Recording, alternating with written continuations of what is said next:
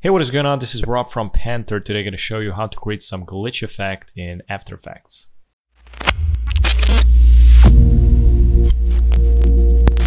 First step, let's make a new comp. Go to composition, click on new composition. I'm going to rename this as glitch. I'm going to go with 1080p's, 5 seconds, black background, click OK.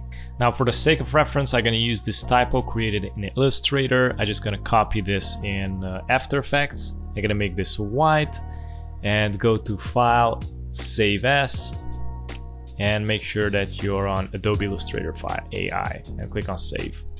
So this is the glitch text. I'm just going to drag it in here. I'm going to right click on the text, go to Create Shapes from Vector Layer.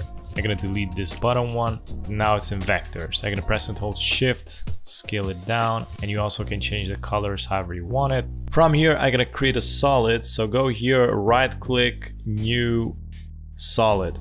I'm gonna go with a white background and then click OK. Now here you can see the effect and presets. If you don't have this, go to Windows and select Effects and Presets. And type here in fractal noise. And here you can see the fractal noise, just drag it in here to the white solid. Go to the fractal type, select dynamic and noise type block. And we're gonna distort this. So go to the contrast, increase the contrast. I'm gonna go with like 200, brightness and minus 22, something like that. Go to the transform, uncheck uniform scaling, and we're gonna scale this up a little. So it's gonna make it wide. I'm also gonna play with this scale height. I'm gonna decrease it. Now make sure that this is at the very beginning here. And we got here the evolution. So press and hold Alt and click here on the time watch and the evolution. As you can see down here, you got this effect code. Just type in time asterisk 2000. So if I hit play, it's gonna go like this.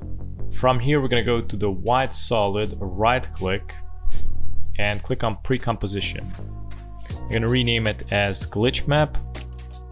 Make sure to select move all attributes into the new composition, click OK. Now you can uncheck the glitch map and click on the glitch text. We're going to go to the effects, now type in displacement map. And here we go, displacement map, just drag it into the glitch text. And here I'm going to select, you got the to glitch and select glitch map. And now we got this glitch map that we created. So I'm gonna pull this somewhere around here because I want the glitch to begin from here, and press here the stopwatch, max horizontal display and max vertical display. Right now it's on 5.0. I'm gonna click on this and press U. So here you can see the horizontal and vertical displacements. I'm gonna go back to 0 here, enter 0 by 0. And from here, it's gonna start glitching, so I'm gonna distort it. I'm gonna go up. And you also can increase this or decrease it. You can go, I'm gonna go with like 35, something like that. And you also can pull these little diamonds to make it more even dynamic. So if I hit play here, you can see it starts to distort and just start animating, you know.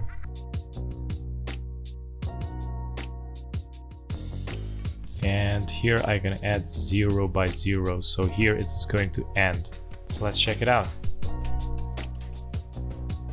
And I'm gonna select them all, right click, keyframe assist, click on easy ease. This is going to make it even more smoother.